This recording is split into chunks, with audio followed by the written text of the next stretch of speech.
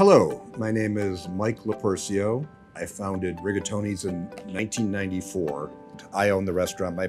Myself and my partner, Chrissy, own the restaurant.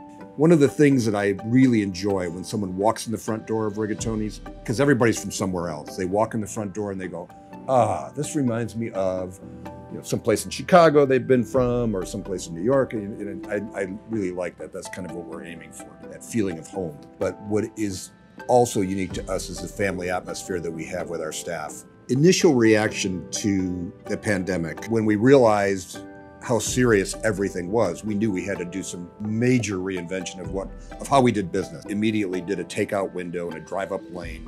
We remodeled the lobby completely. We turned our restaurant into a takeout facility, and that included all kinds of hardware.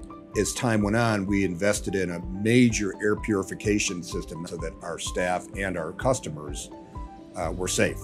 And we've always been community oriented. Over the past 12 years, we have been very involved with Paz de Cristo Community Center, and we sponsor one night a month over the past 12 years, serving homeless or people in need.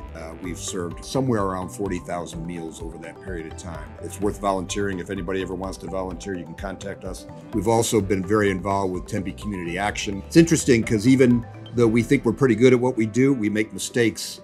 Every 20th meal probably is some kind of mistake. And instead of throwing it in the garbage or having the crew nibble on it, we box it up, put it in the freezer, and then once a week, Tempe Community Action comes and picks up all these quality frozen meals. So we were able to do that. We continue to do that.